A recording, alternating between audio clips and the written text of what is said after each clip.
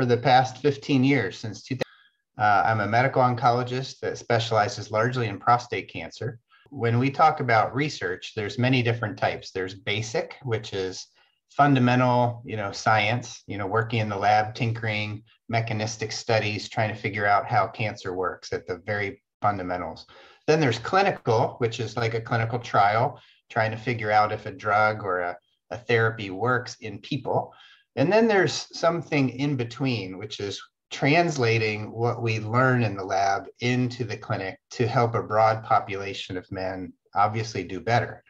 And there's also something called reverse translation, which is where you take what you learn in the clinic and bring it into the lab to inform on research that can go back and forth. So a clinical understanding that's very important right now is our men who have a BRCA2 mutation, where we learned through clinical studies, genetic sequencing, that some men have this hereditary form of prostate cancer that they may have inherited from a mom with breast or ovarian cancer or a dad with prostate cancer. These are familial syndromes. And then we brought those findings into the lab to figure out what drugs could kill tumors that have these inherited DNA repair alterations that could make the cancer more vulnerable. These are aggressive tumors.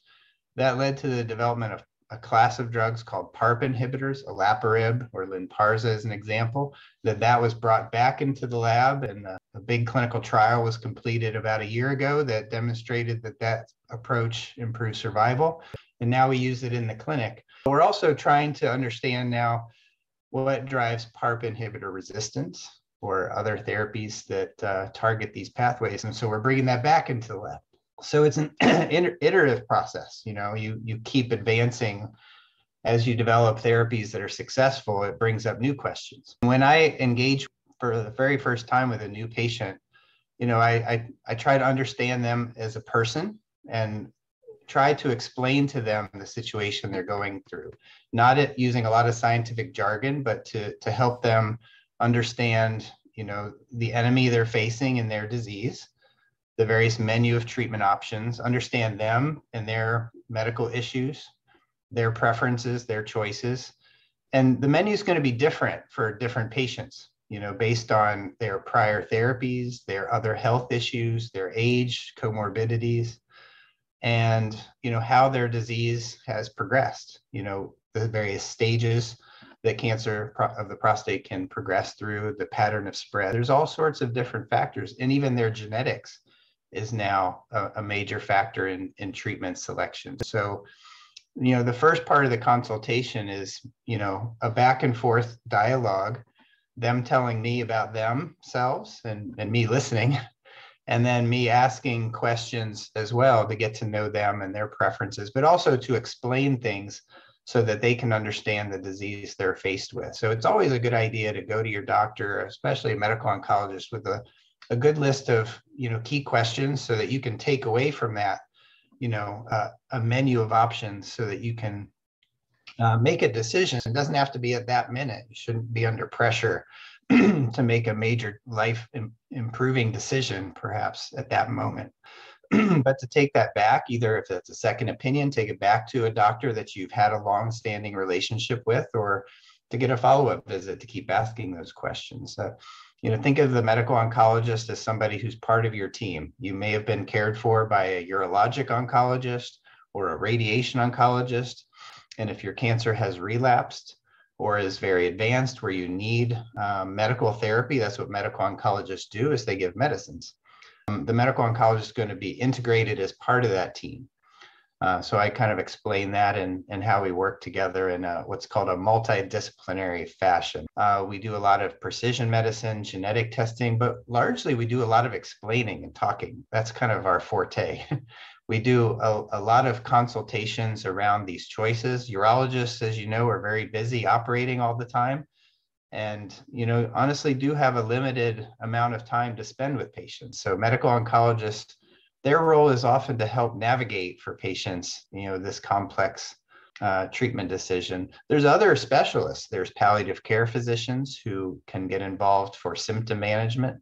There's primary care doctors who really know the patient and their health conditions and may be asked to continue to manage patients and some of the side effects of our therapies. And prostate cancer, and not all patients need all the information on all the therapies that may not be relevant for them at that given time. It has gotten increasingly complicated. For a newly diagnosed patient with metastatic disease, it's overwhelming. And so we kind of first start off talking about the disease and the symptoms and how we're going to start with hormonal therapy. Maybe we talk about adding some of these new oral agents or chemotherapy. That's enough. That's going to take a full hour. Maybe we save the genetic testing and the genetic counseling and whether to do, germline or what's called hereditary cancer assessment. That's going to be a different day when things have settled down, when we can focus on that kind of question. And we're not going to necessarily discuss all of the possible therapies that could be in their future at that moment. Some of the clinical trials that we're doing now are trying to treat those metastatic sites like the prostate, but if it's in a bone or a lymph node, with a course of radiotherapy or surgery to target, that's called metastasis directed therapy. And then, to stop the systemic therapy once a patient has achieved what's called a complete remission. And a complete remission would be defined as the PSA 0 or very low, and the imaging has shown regression of disease. And that would be an opportunity to stop these systemic therapies and return to a good quality of life. And so that's under investigation right now. I wouldn't say it's necessarily the standard of care, which remains kind of continuous treatment to remain in remission because, many patients do relapse when you stop therapy. We're seeing that increasingly more common with more sensitive imaging, where we're able to detect metastatic disease that we had no idea was present in the past. And we even do see it in certain patients that have genetic subtypes that are responsive to immunotherapy. I have about 5 patients, for example, that have what's called microsatellite unstable prostate cancer, MSI high prostate cancer, where they've been able to achieve a complete remission with immunotherapy called pembrolizumab. That's rare. I don't want to say that's common, but when you see this happen, it really blows your mind and you want to keep doing it. And patients being able to stop therapy is kind of the holy grail of a medical oncologist career, is where you can stop your therapy and see the patient do well without the need for that therapy. But, I think we're getting towards that. I don't want to say that that's the rule. It is the exception still. We always hope for it. And when it happens, we celebrate with the patient.